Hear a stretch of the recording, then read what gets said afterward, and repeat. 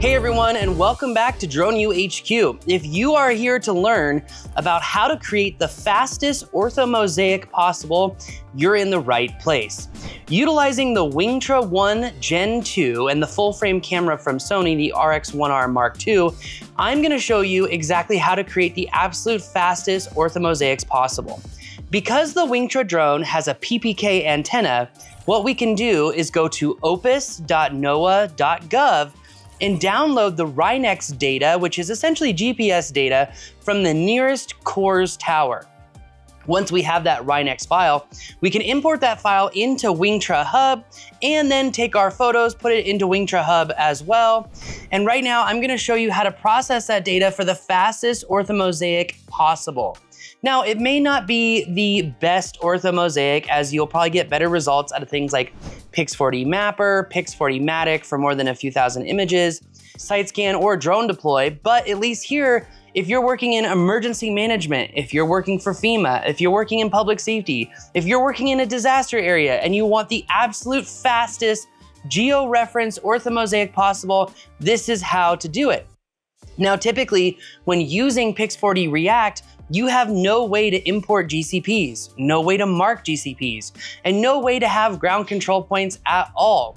But because the Wingtra 1 Gen 2 with Wingtra Hub is actually taking the PPK data and slapping it on the back end of those photos so that those photos have highly accurate geotags on the back end of the photos. So let's go ahead and process it in Pix4D React for a live processing time, just to show you what to expect. So I'm gonna open up Pix4D React. Okay, so bottom right corner, I'm gonna go ahead and click New Project. I'm gonna import the images from our output folder, and this is right here by the Drone U offices. So notice I'm importing the data right now. It's reading the EXIF information, also known as geotags.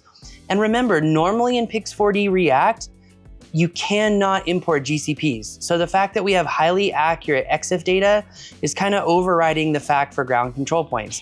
Now, if you're working in surveying or engineering or anything that requires high level of precision, this is still probably not gonna be sufficient. And the only reason is because you'll see that the orthomosaic stitching is not going to be the best. Pix4D React typically only works with a single grid automated flight plan. It typically only works with, well, a nadir camera orientation. Luckily, we have both those today. You can actually see our flight plan here. Let's go ahead, bottom left corner, we're gonna click Start Processing. And I don't have much storage left on this mapping computer. Glad I bought a new one. Which, by the way, if you haven't checked out our brand new mapping course, we have 2 mapping courses. We've got our desktop-based processing class where we go over Pix4D Mapper, Matic, and React. We also have our cloud-based class, which is going over SiteScan. If you're not familiar with Esri SiteScan, well, you should be, because if you work in any government contracting, state or local governments, or working for anyone doing government work, then you're gonna wanna use SiteScan simply because the integration with ArcGIS is superior to any other mapping platform. It's simple and it's easy for a one-click share into ArcGIS. That way you can compare legacy government data against the new drone data. It is a master hack, and if you're in mapping and you like making the big dollars, then you gotta check out that class. Also, we've got a brand new class for construction mapping and media deliverables where we go over shooting panos, gathering 3D models, 2D orthomosaics, shooting hyperlapses, and getting basic video as well. So if you want to check out all those courses, they're brand new to Drone U. Check them out here. Go to learn.thedroneu.com and you can actually check out those classes and so much more as we've updated even our Part 107 and most of our new core classes. As you can see here, even while I was yapping my trap, we are already 55% of the way done. Can you believe that? This is so great too. If you're on a construction site and you say, hey, do you have pilots flying your stuff? Do you need information and access to that information in real time?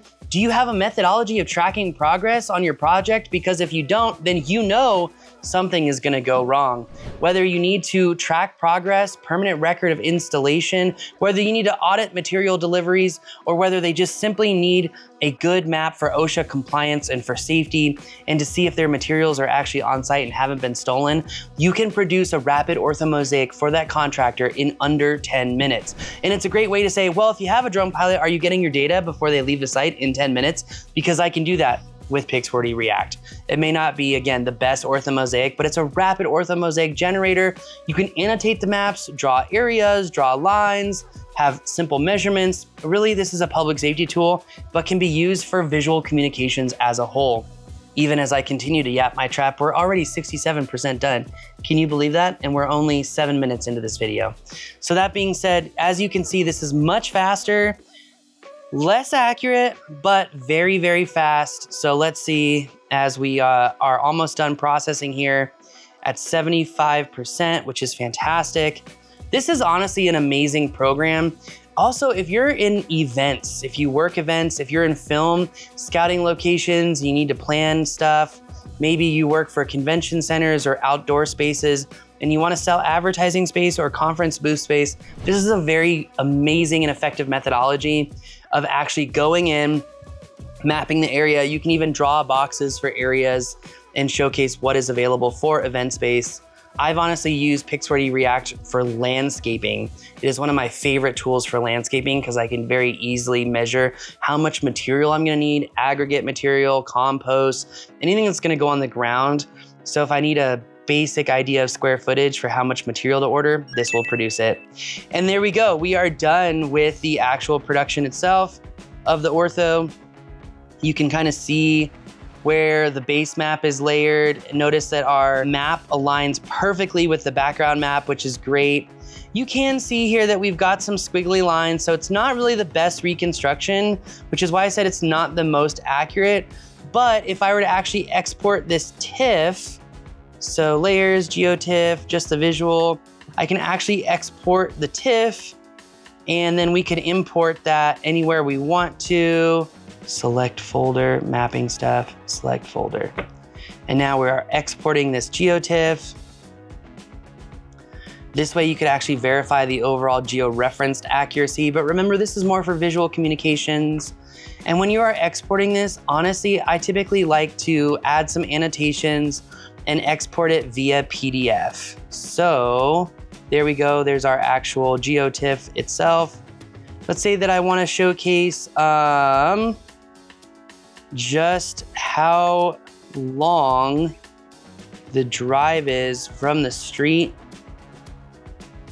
to the aggregate pile. I can do that and showcase that length of 473 feet, save it as a marker, entrance, path to aggregate. I can also draw an area, so I can say, oh, hey, look, it's the Drone U offices. I wonder how big that area is. And it's about 4.5 acres. I can save that as Drone U footprint. Cool. Now, if I want to export this in a PDF, simple PDF report, don't need to include elevations, click export, and we're gonna call this YT React, boom. So you can see here, it actually produces that PDF quite quickly. And voila, we've got a compass rose, top right corner. We've got the name of our project, the overall ground sampling distance as a whole, which is 0.392 inches. We can see our map center. We can also see that this was still processed in WGS84. So it's not gonna be in a state plane coordinate system. If you are trying to produce rapid orthomosaics that are in the correct geo-referenced coordinate system, this is not the answer. But you can see we've got our area measurement, our line measurement, and we can actually see those actual measurements in real time. And this is the fastest way to create a rapid orthomosaic and visual communications. To learn more about drone mapping, then you've got to check out the drone mapping courses at thedroneu.com. I'll see you next time.